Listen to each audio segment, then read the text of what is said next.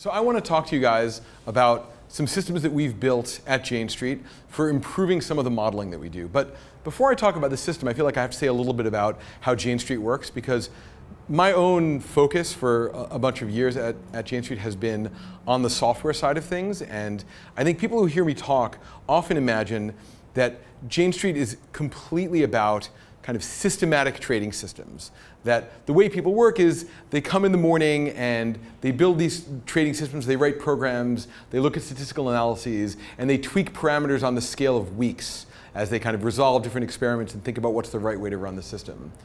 And that's definitely an aspect of what we do, but the trading at Jane Street is much broader spectrum than that. We have some trading that's like that, and we have some trading that involves not fully automated systematic systems, but things that are more like robotic arms than like full-on robots. Systems that are really augmenting the actions and decisions that traders make and tightly integrate with their daily workflow. And if anything, that's more central to the kind of trading that we do. And we even have traders who literally like type a specific concrete order into a front end and decide which exchange to send and what the exact details of that are. This manual order entry is an important part of we trade. We even do trades where you pick up the phone and think about how scared you are to trade with the person on the other side and whether they know something that you don't, right? So there's this enormous range of different kinds of trading. And that involves a lot of human elements.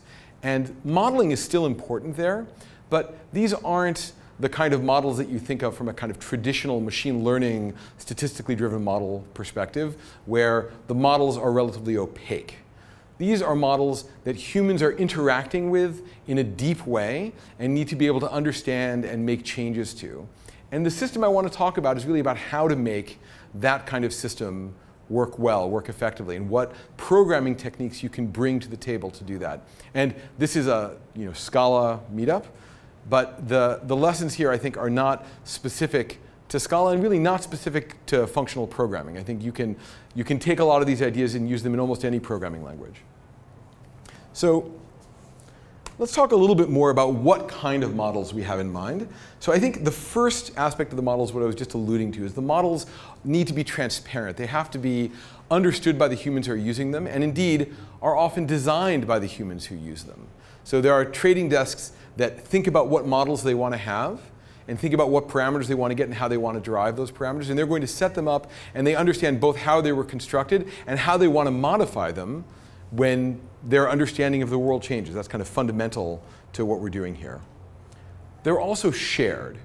You may have a whole trading desk that is working together with a collection of interrelated models where many people are looking at it, different people are looking at different aspects of it. A change that one person makes to a parameter affects what they see, but also what other people see. So there's a lot of interconnections between the work that different people are doing. The models are typically simple when you think about them on their own. Each individual component of the model, like it can include things as simple as applying a currency conversion or doing the sum product of a bunch of fair values to compute the fair value that corresponds to a basket of securities. So you don't tend to have a lot of subtlety and complexity in the individual models, but altogether, the system can be quite complicated. The full scope of the models is large. It takes a lot of computing power to compute them, and a lot of effort to even express what is in there, what the models have. And finally, there's streaming models, which is to say these are models that are responding to live market data. You're getting streams of data in. A lot of it is coming in as just updates from, say, exchanges where securities are trading. Some of the streaming updates come from humans entering parameters. There's lots of different sources of the data. But you need this as a kind of live, a real-time system that responds to the world as things change.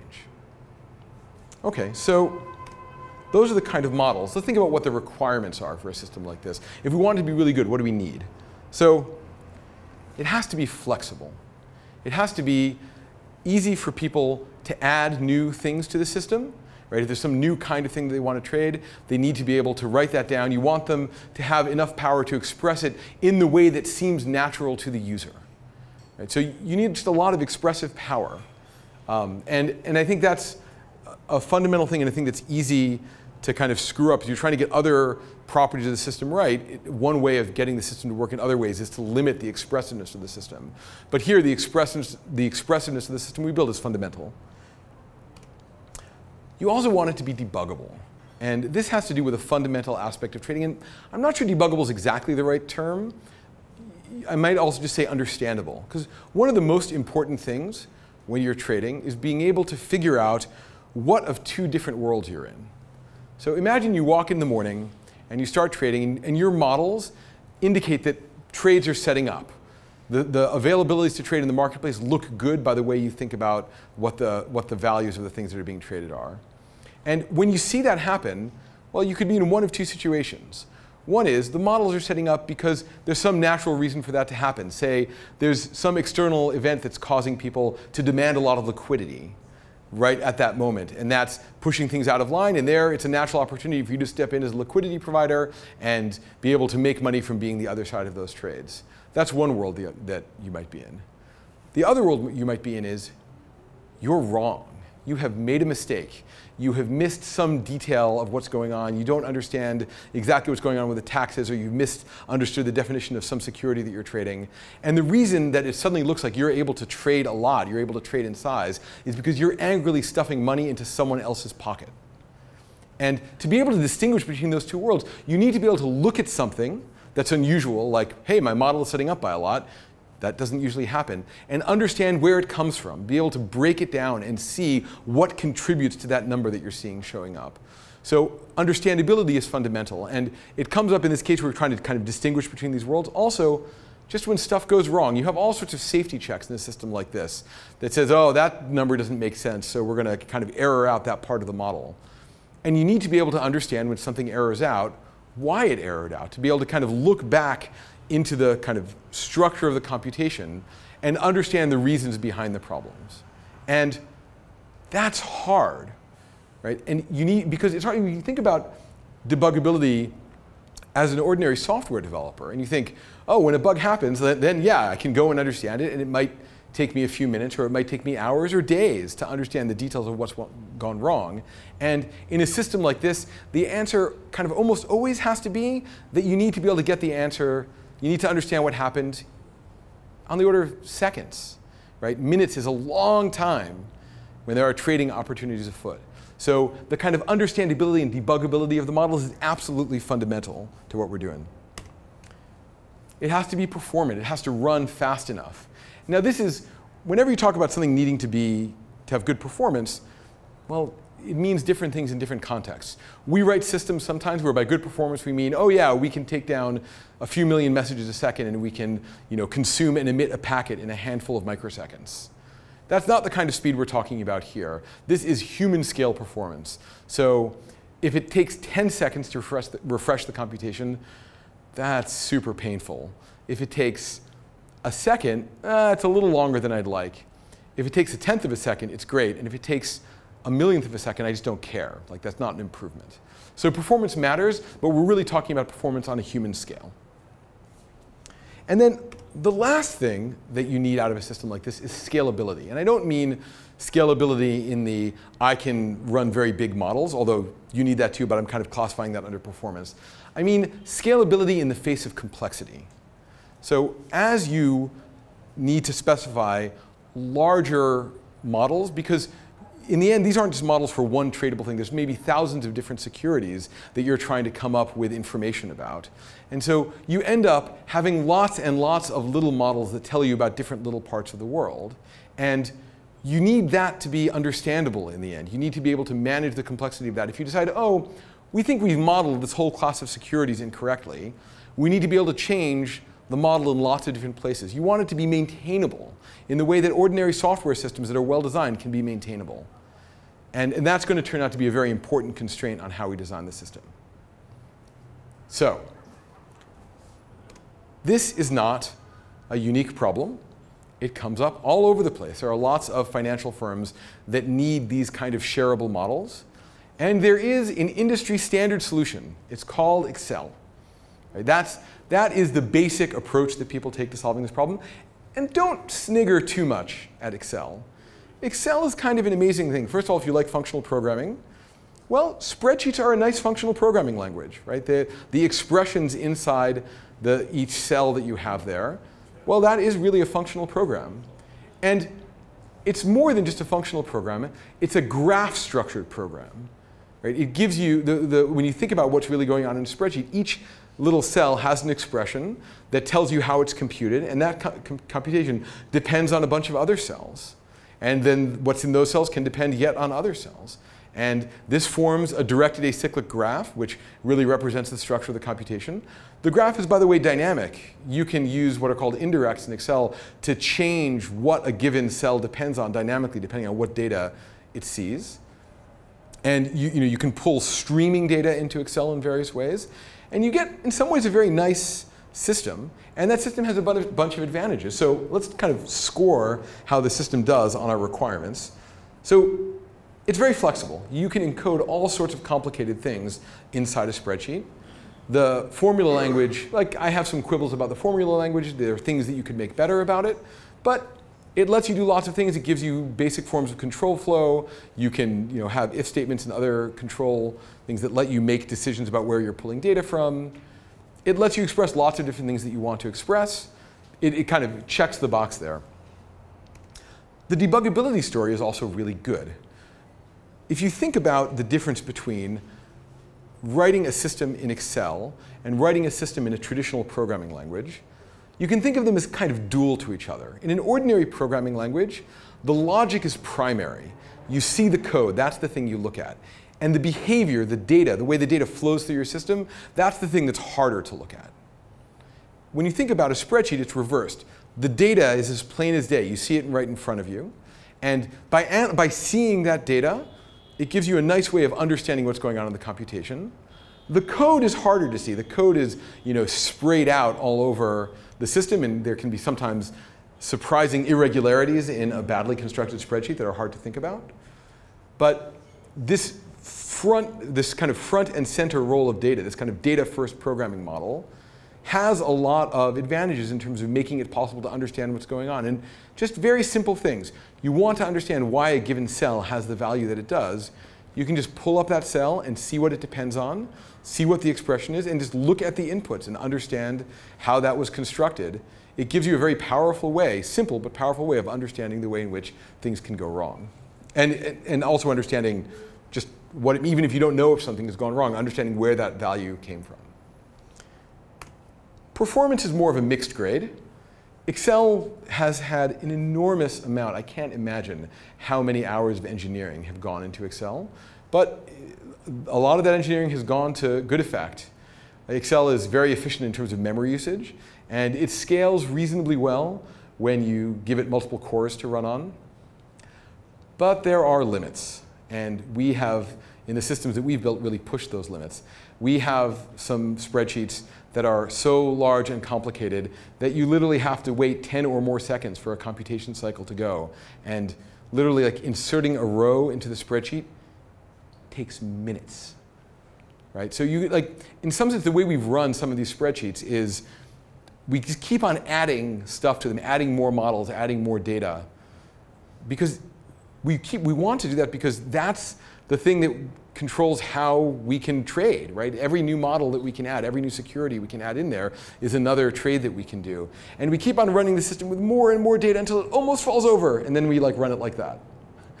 And so performance, it is, in fact, a good system for doing this in some ways. And another thing that's important is, another thing that Excel is, it's an incremental computing model, which is to say, you have this big graph structure, and if only part of the inputs to the computation change, Excel is smart enough to only run the subset of the graph that actually needs to be refreshed.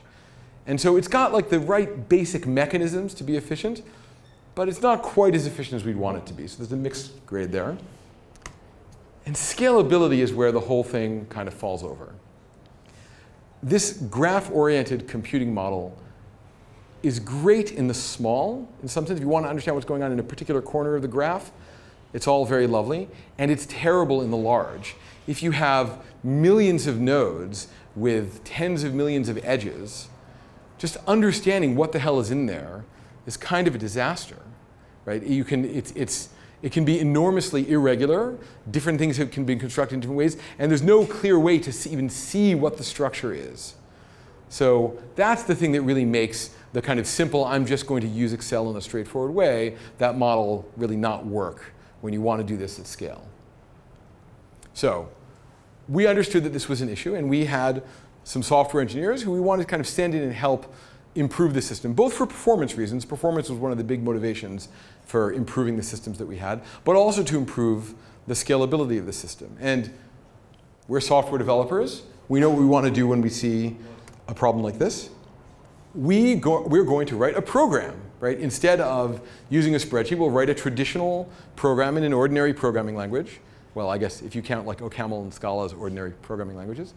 And that was the thing that we tried to do. Our first attempt to fix the problem was to really go into rewriting the thing in OCaml. In some ways, I think of Jane Street as a company that makes money through the creative process of construction and destruction of spreadsheets, right? New ideas come into the world, some quick spreadsheet is thrown together that lets you understand and model what's going on, and then you replace it by like a real program that's actually maintainable when it turns out to be important. And we just kind of tried to follow that same pattern here.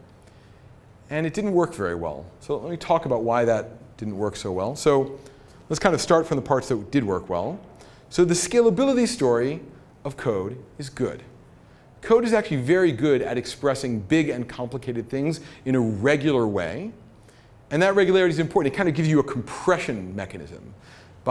You can write a small, compact program that lets you construct a very large and elaborate computation, right? The kind of parameterization you get from code is extremely powerful.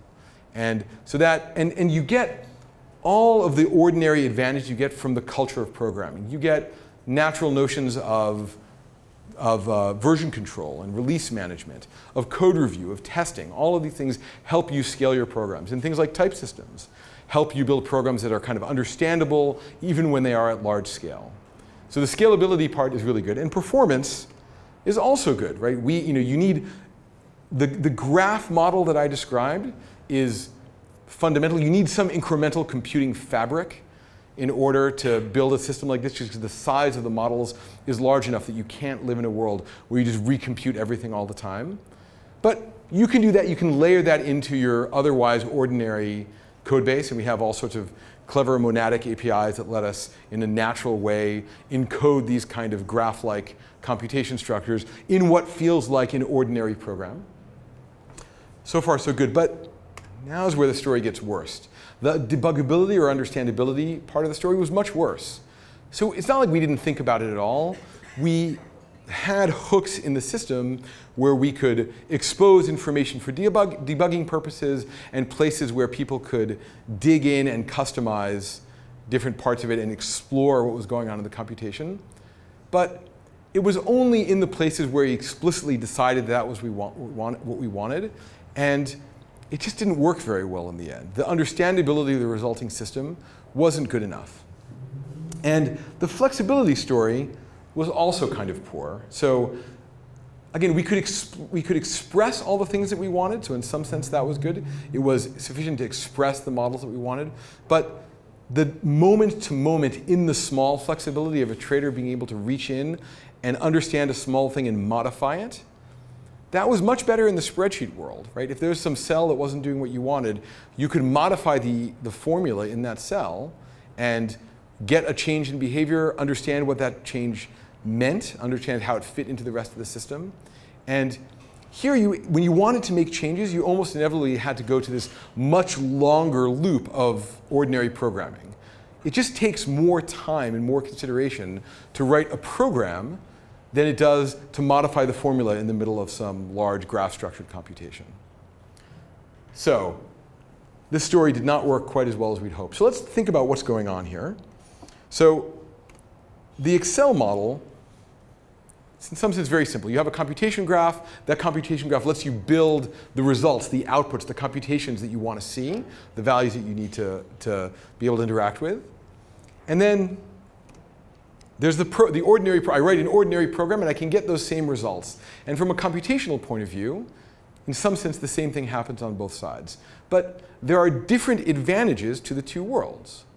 Right? The computation graph version of the world gives you a nice way of interacting with and understanding in the small what's going on in your program. The ordinary programming approach gives you a good way of scaling to large and complicated models and to understand regularities of the system. So what we really want is the best of both worlds, and it turns out there's a natural way of achieving this, which is metaprogramming, which is to say, instead of writing a program that directly represents the computation that we want, we essentially write a program that explicitly constructs a graph that represents the graph-structured computation that we're really going to expose to users. So the core model, in some sense, looks a lot like the model of Excel. If a trader who is interacting with the system can think about this very much as the same kind of thing that they might see in a spreadsheet. The end model we have has a formula language. It's not the same formula language as Excel. It actually looks more like a mini OCaml. It's a small, statically typed language with a Hindley-Milner style type system. But that's not really the important part. The important part is it has the expressivity to kind of build the kind of computations that you need to do, much as the Excel formula language does. And instead of writing those by hand, we write them by hand. You have this complicated, hard to understand regular system. It is hard to understand and harder than an irregular system. You can do it where you generate with your well understood programs, you generate the graphs that you need to interact with. So it turns out this model works well, and I kind of want to talk about why it matches the different requirements we have. So the basic flexibility story comes out of the formula DSL. Having these explicit computation nodes, named nodes that you can point at, see in a user interface, and interact directly with, it gives the people who are interacting with the system the flexibility to make changes they need to be able to make. And it's worth noting that it's not like people have the freedom to just modify any part of the graph that they want to. The way we construct the graph, there are some nodes that are whose meaning is fixed, fully controlled by the graph generator part of the system, and some that are open that the people who interact with it are free to make changes to, and those changes get saved and persisted over time. But the ability to do that is an enormous aid to giving people the kind of opportunity to make simple changes when they need to.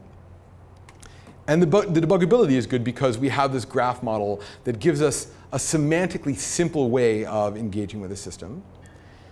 It's performant in some sense for reasons that don't have anything to do with the programming model. It's performant because we underneath it have a compute engine. We built our own parallel and incremental compute engine for running this thing on, and you essentially need something like that. There's another talk you can give about the kind of algorithmic questions behind building that thing effectively, but it's a kind of necessary piece for this kind of system. And then scalability comes out of using traditional programming techniques, the culture of code, all the things that we do when we try and build good, scalable, understandable systems. So this is a real system that we've used in production. We have multiple different trading desks who use this system to good effect, kind of to express the models that need. On some desks, it's replaced big old spreadsheets. On other desks, it's replaced a whole bunch of systems, some programs, some spreadsheets, and kind of pulled them all together into one easier to understand system. We were able to meet the performance goals that we wanted to. It's about 10 times faster than previous iterations of the systems that we had. That's still slower than I'm comfortable with. I feel like there's still work to be done to really get the performance. I feel like there's another factor of 10 in there that we can get to if we really think hard about some of these algorithmic questions. But in some sense, the important part for us was really getting the functionality in place. And so we haven't had the time yet to really dig in on all the performance optimizations that we know are there. And in terms of the simplicity of the system that is there, it's pretty good. So we have something like 50,000 lines of OCaml that generates 3 million nodes and something like 10 million edges in the system as it stands now. And just to get a sense of the regularity there, so there's 50,000 lines of code maybe for the whole thing, but maybe 2,000 lines of code generates 2.5 million of those nodes. So most of the structure that's there comes from a very small amount of code. And this is super important. This gives you the regularity that you want. And that regularity is both important when you want to evolve your models, you want to make changes, you don't want to have to change everything in the world.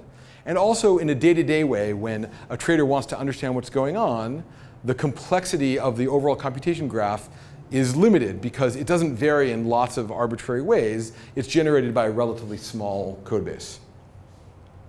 And another thing that's been nice about this is we've been able to build better analysis tools. When I'm talking about the graph model being more understandable, it's more understandable to humans, but it's also more understandable in a straightforward kind of computer science analysis sense. You can do static and dynamic analyses of the graph structure in a way that turns out to be very useful. So for example, if we kind of zoom back to talking about doing this in a spreadsheet, I said, well, when something errors out, you want to look at the things that fed in and figure out where that error came from. Well, it turns out you can make the debuggability story better by building simple analysis tools into the system. And those analysis tools can do things like, if a given node is in an error state, walk back in the graph and find me the oldest, the kind of farthest away nodes in the dependency structure that are in an error state and have no errors as inputs. Right? And that turns out to be a really good heuristic for figuring out where the true origin of a bug is, or true origin of an error is in a computation. And now that we have this simple computation model in our hands, well, we have the freedom to write these kind of analyses. And we don't really have the freedom to write these analyses on arbitrary code because you can't answer any questions reliably about arbitrary code. Like it's the old halting problem. Right? You cannot even answer the simplest question about a general purpose program, but something that's a simple graph gives you a lot more power. It gives the person who's writing the analysis essentially more power. So I'm really focusing mostly on the programming model here, but there's a lot of other interesting technical components of this. So there's some issue about the DSL design itself. This is a DSL that has its own semantics and its own type system. The DSL actually itself, the DSL that goes inside the formulas is actually its own little incremental programming framework, which allows you to optimize the execution of individual cells. They can take advantage of previous versions of the computation to optimize updates. So that is a further optimization the system supports. There's also a parallel incremental evaluator that we had to build, which is an interesting set of algorithmic problems on its own. And a thing I really didn't talk about at all is there's the whole sharing question. There's a distributed configuration store, which lets you synchronize the activity of a bunch of different traders who work on the same desk and maybe different traders who work in different offices. So this is really a distributed system. So we have people in New York and in London and in Hong Kong who are really collaborating and working together on the same set of models. And you both want easy and smooth sharing between them, and you want it to continue to work when things are disconnected. It's kind of awful if you lose the Hong Kong-New York link, or it goes flaky for a while, and the end result is people in Hong Kong or New York or both can't trade anymore. Well, that's not good. So that's another interesting technical aspect of the system. And another piece is building a UI for this. So Excel, among other things, has a very useful and friendly user interface. There are lots of things to complain about, but in the end, it's a really well-designed thing. And we needed to build our own UI, and we did this in the end as a web UI.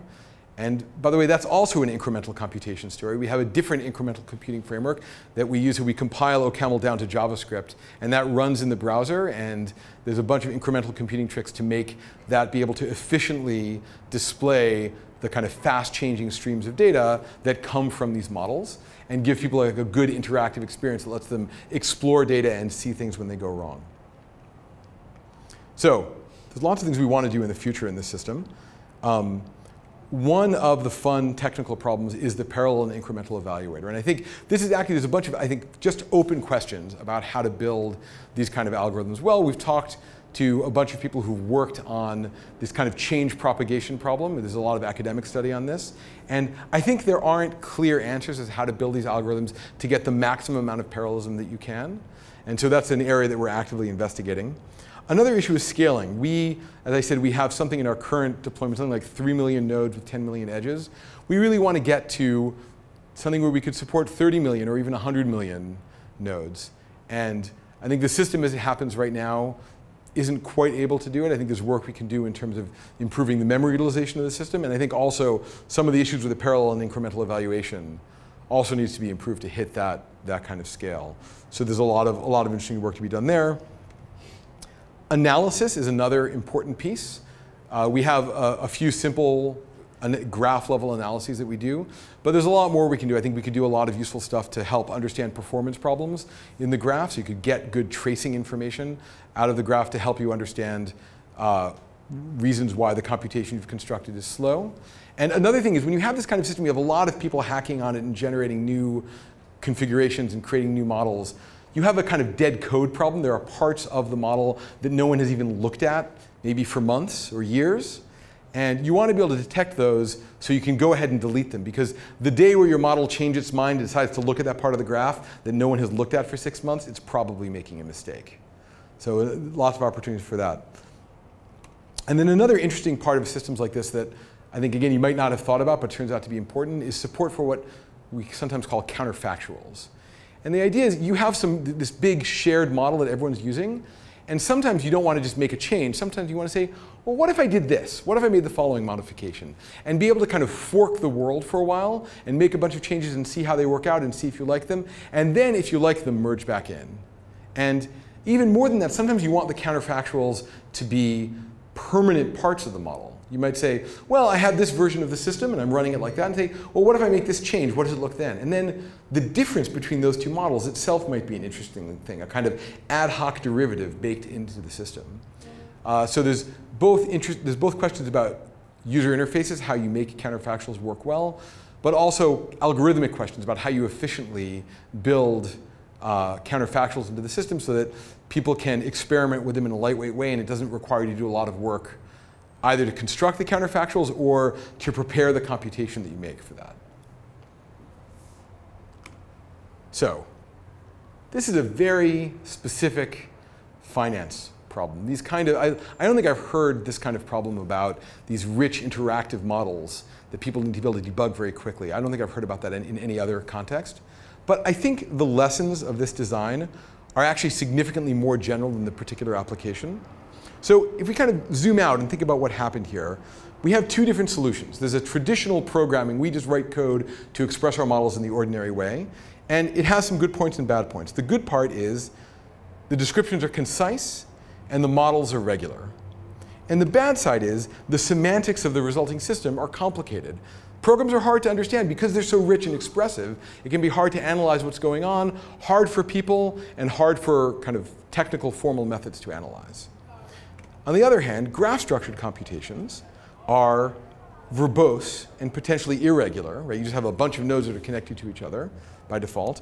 But the semantics are simple. It's easy to understand for both humans and for analysis tools. And the metaprogramming trick gives us a way to get multiple different views on the same computation and give us kind of the best of both worlds. And this idea of giving yourself multiple ways, multiple slices of the same thing, is a general case. So I can just replace the word graphs with the word configs. And now there's the same story. In fact, we use very similar techniques for config management. Think about it.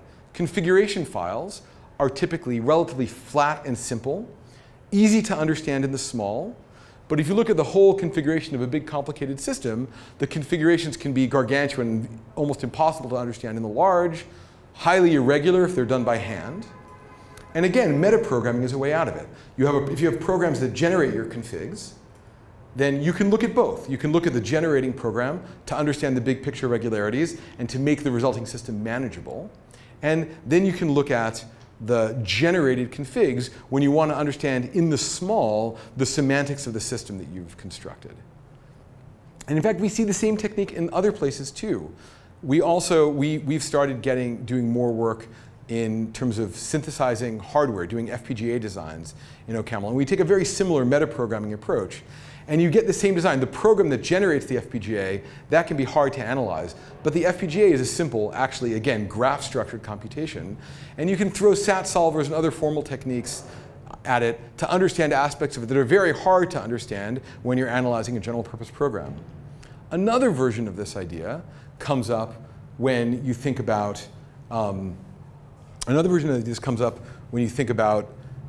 testing. So we have a whole set of tools for doing what we call expect testing, which is basically a way of capturing output from a program in the context of a test. So the details of exactly how it works doesn't matter, but the way we use it, I think, is interesting, which is a lot of the testing we do in this context doesn't look like traditional tests. It's not like you have a property in mind that you want to make sure is true. Some of what we do is just capture program traces. It's a way of getting kind of a slice of the semantics of the program that you've written. And by looking at those program traces, they give you another view on the program that you've written, another way of understanding what's going on. And that's useful both when you build some new feature by just taking an example and writing down the trace in some particular context, gives you some intuition as to whether or not it's behaving in the way you expect.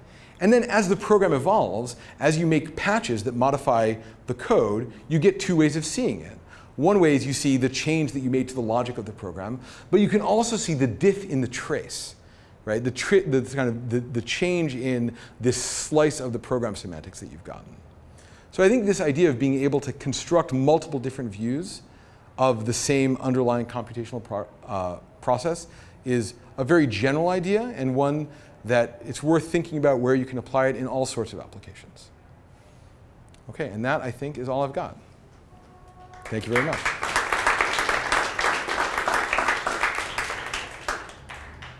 Any questions?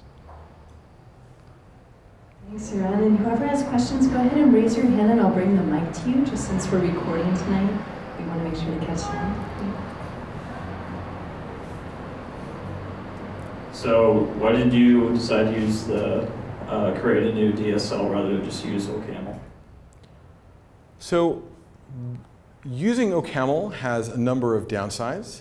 So to be clear, the DSL in question is more or less a subset of OCaml, which is to say, when you write your metaprogram that generates the cells, you just kind of use a kind of quoting anti-quotation syntax and write things in OCaml syntax that are really expressions in the DSL. So actually, let me bring up a little example.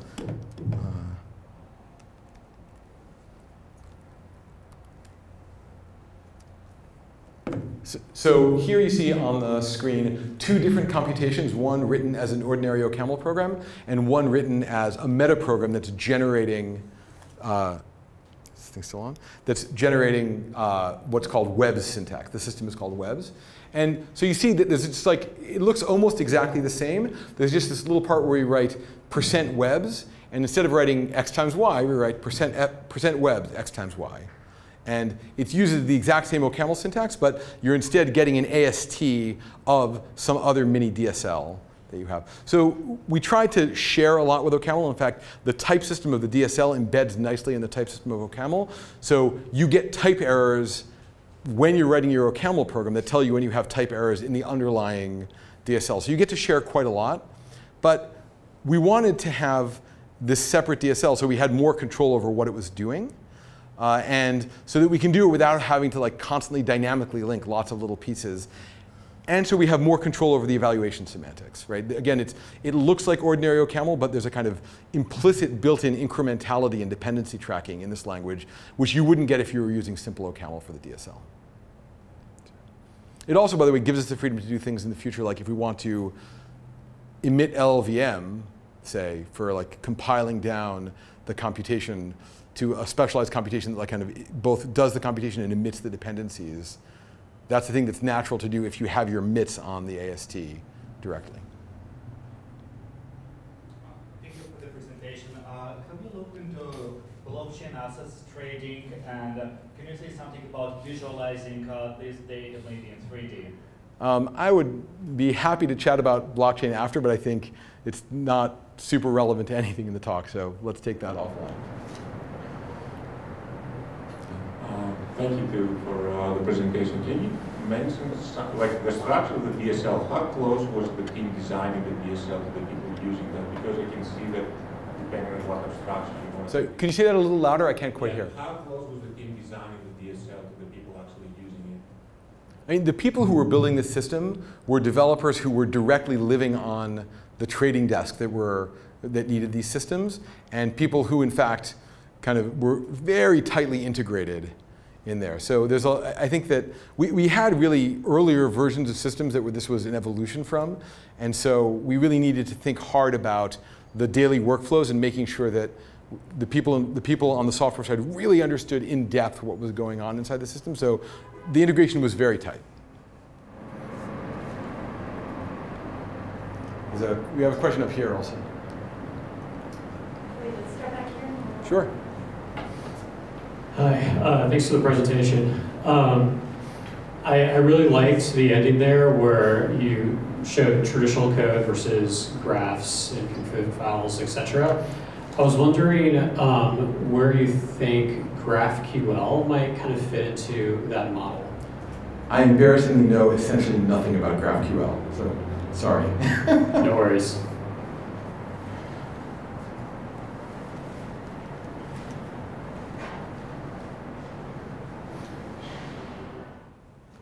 Thanks for the great talk. Just a quick programming language question. I see you have a pipe forward operator. Is it inspiration from F#? Sorry, say that again. Oh. The pipe forward operator? Is it inspired by F#? So we had the operator, I think, before F# had it, but it used to be pipe bang, and then we switched it to pipe greater than to line up with F#. Can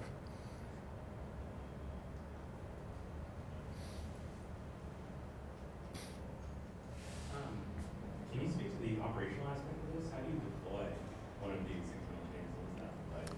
Ah, interesting. So it's not incredibly complicated. So the back end, the key value store that keeps all of the configuration is just a Postgres database. So you have to be able to install that. And in fact, we have multiple, when you're in distributed operations, you have multiple ones of them that are kind of replicating information into each other. So there's some complexity around that. You need a set of servers that can run the system, and they're just kind of ordinary boxes on which you run the programs, and that's kind of that. The UI is just a web-based UI, so you just need a web server to go get the JavaScript from, and the client essentially is running in the browser. One of the nice things we have is we can run completely arbitrary OCaml code in the browser, and that means our internal binary protocol RPC libraries and all of that just work. It goes over WebSockets instead of ordinary TCP/IP, but you get a lot of the conveniences of having kind of one system and writing in what feels like a single language, but sometimes it's executing as JavaScript and sometimes it's executing as native OCaml code.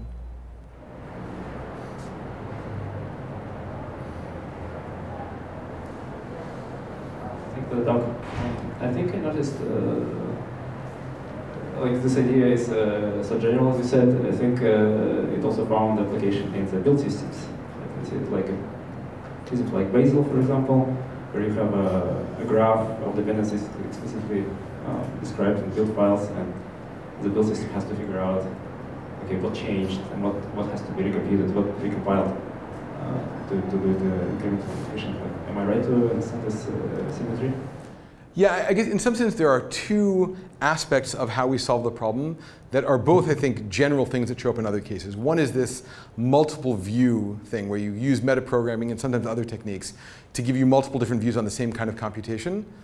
And then there's this other issue of I have an incremental system that works by representing the computation as a graph. And yeah, that shows up all over the place. It shows up in build systems, it shows up in systems like this.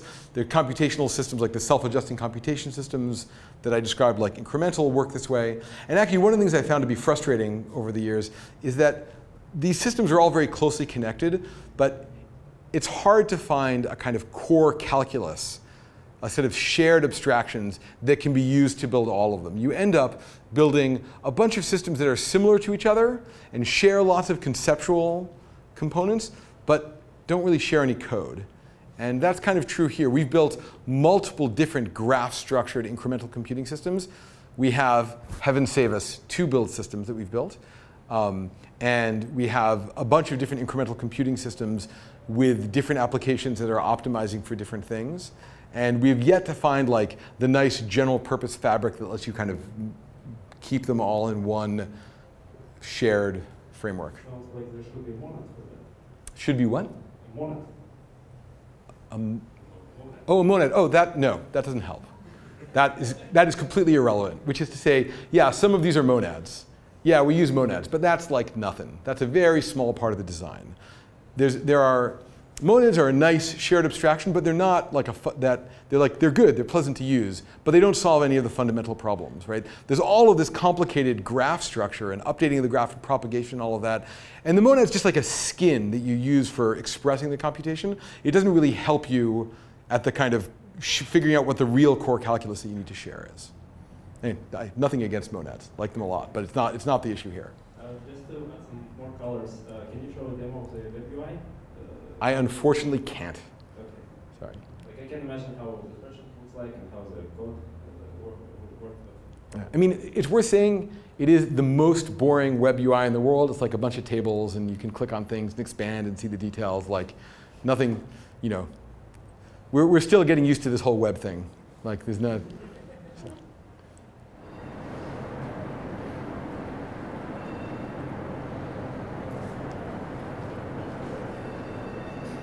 So my question is, how has your adoption of DSLs affected, improved or worsened your ability to reason about the code base at the code level? So let's say you have an idea that there's some flaw in the software.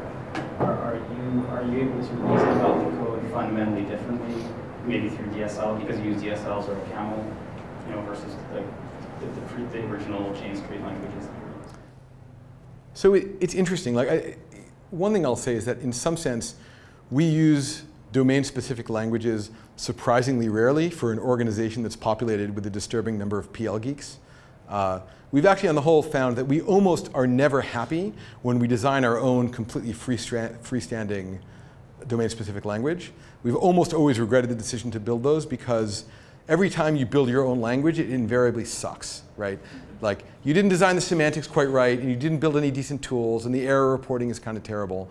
So the vast majority of the time when we want what feels like a DSL, it's effectively some kind of embedded DSL, rather than, and the embedded DSL is often greatly restricted, right? It doesn't mean that you have full-on closures from the ordinary source host language baked in there.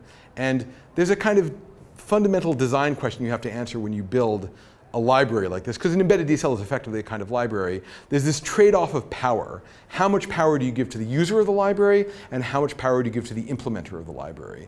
And the more restrictive this mini language is, the more power and analyzability goes to the author of the library, and the other way you give the people who write it more freedom to build rich and complicated things.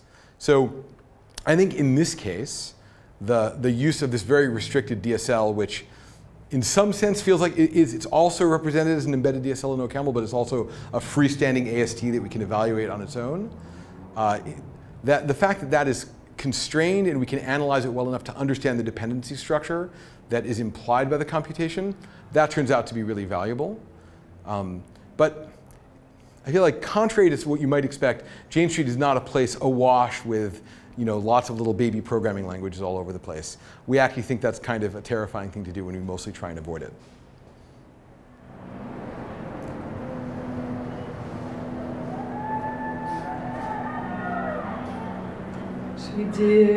We have time for probably one or two more questions if people have them. Yeah. Yeah, thanks for the talk. Really interesting. I was curious if you had any more examples of the DSL or maybe some of the analyses results, just to show. So I have a couple of other DSL examples I can pull up. So I guess this one you can go into a little bit more detail if you just kind of look at what's going on. You're building, I feel like what I really want is a little picture. Like you're building a simple kind of join. So this is like a very unbalanced little tree that you're building, and it's probably not what the kind of computation you really want to build in practice.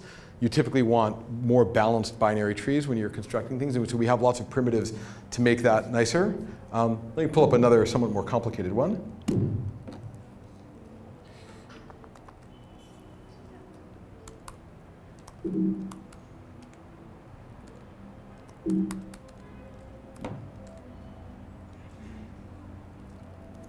So again, the thing on the top is the computation done in ordinary OCaml, and the thing on the bottom is done using webs. So here, this kind of shows how the kind of conditionals work. So here, you get arguments. So in the first computation, the arguments are all simple floating point values in that first function, and the return value is a floating point value. In the second one, the inputs are web syntax values. And there's a type parameter there. There's actually a kind of interesting mix between dynamic and static programming here, in that it is a kind of ordinary little baby Hindley-Milner type system for the DSL. But the standard values that are passed around look more like Excel values, meaning it's like a kind of dynamic language style variant of like, it might be a float, or it might be a string, or it might be an int. And that just kind of fit, we're going back to the question of how integrated was this with the desks that needed it. That was the kind of computation that people were used to, and they wanted that flexibility, so that's kind of baked into the language.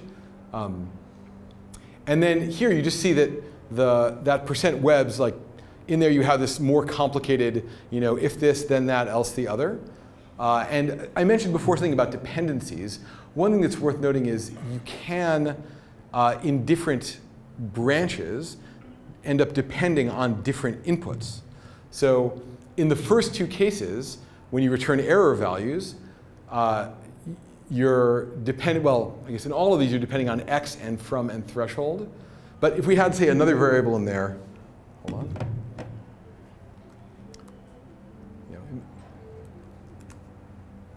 So if you imagine that was like, let's say, here.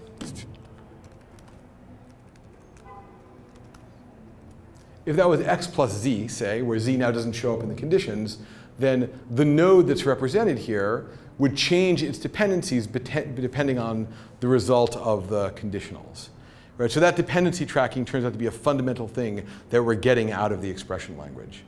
A thing that's, by the way, missing from this example is it doesn't show you how you name things. This is just the kind of simple metaprogramming question of constructing a single expression. But really, each individual expression is put in a kind of cell that has a name, and then different computations will refer to values coming from different cells. So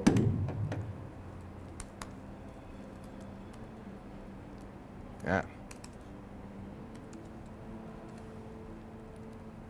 this is, well, this one's maybe too big to look at. But you can see there's a little bit more structure here, and there's, in fact, it's a little hard to see given the size, but there's a kind of module notion where whole sets of cells actually belong to what are called modules. And when you refresh a computation, what you do is essentially blow away everything within a module and rerun that module and kind of lay it back out. It's almost like in Excel blowing away a sheet of the spreadsheet and repopulating it. And this is how you avoid building up random cruft over time. You just don't let like random cells you constructed before continue to exist. You have some notion of scoping for the names, and you can explicitly get rid of them when you want to rerun the kind of metaprogram that populates a sheet. So I could go over this with more detail. It's probably easier to do huddled over a computer than in front of the whole room. So. Thanks. Is that to say that like the main interface is? Sorry, not to interrupt you. What do you guys use to compile JavaScript for the front end? Do you use BuckleScript? We use, so just to explain what all the pieces are, BuckleScript and JS of OCaml are two different OCaml to JavaScript compilers, and they have very different goals. BuckleScript is really focused on existing nicely within an existing JavaScript like development workflow, and in particular has the unusual goal for a compiler of generating readable JavaScript-esque output. Right? It tries to make the output pretty so that like your JavaScript friends don't get really angry at you when you commit it to the repo. There are some trade-offs there where BuckleScript doesn't quite as fully get exactly right all the semantics of OCaml, but it hits this goal of generating nice JavaScript very effectively. JS of OCaml, on the other hand, uses the whole ordinary OCaml toolchain. OCaml has a bytecode compiler, and it's actually a layer that takes OCaml bytecode and converts it into JavaScript. And it has shockingly good precision. We have big, complicated libraries like our incremental computing library, like our asynchronous programming library, that play all sorts of dirty memory representation tricks that you take them and you compile via JS or OCaml, and it just works. It's astonishing. It's like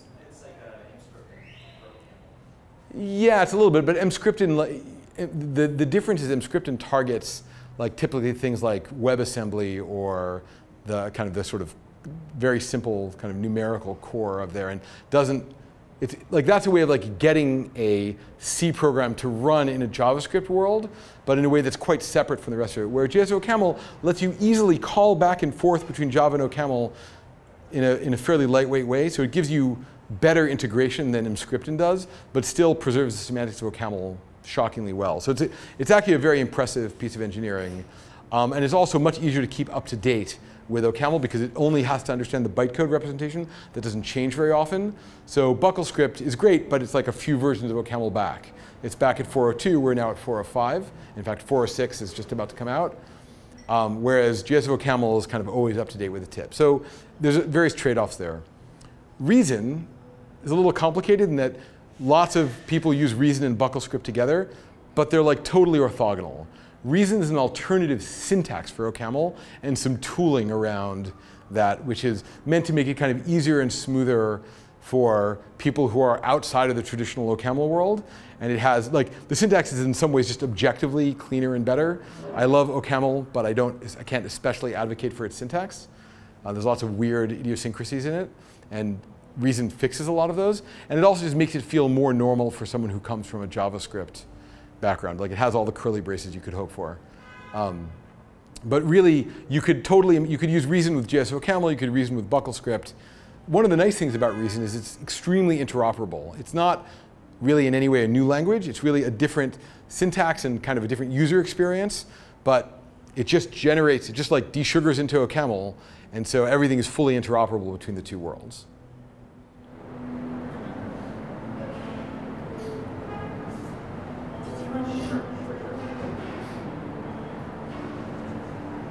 So for this particular tool that you've been talking about, do you basically end up implementing a spreadsheet kind of on crack? Like, is it basically the interface still ends up for the traders being sort of like a spreadsheet that's experience, but achieving the performance levels that they really need? So the UI. So one thing that it in some sense loses from the Excel world is Excel gives you this kind of sheet-oriented playground where you can kind of do whatever you want, and because you have one uniform way of embedding the cells in, there's a uniform UI for all of that, and that's not really how it works in the web system. This system is called webs, and in Excel you can you could imagine creating computations by writing VBA programs that laid out sheets for you, or you could just do it by hand. And in webs, you really don't have the by hand option anymore. You really always generate your computations by way of metaprogramming, and sometimes you might explicitly choose to create little, grid-like playgrounds to do things, but that's not the norm. It's not like you have these big sheets everywhere. So the UI is not really the UI of Excel. It's its own UI. When you construct a computation, you write some OCaml code to say how you want that presented. It's not just like automatically presented by just like laying out whatever the grid happened to be. So in a sense, the input is not necessarily where it's at the end. Sorry, say that again? The input is not necessarily sort of like spreadsheet style, but the output. I mean, I guess the computation model is like this. It has the same graph-like computation model, but the UI is not the same.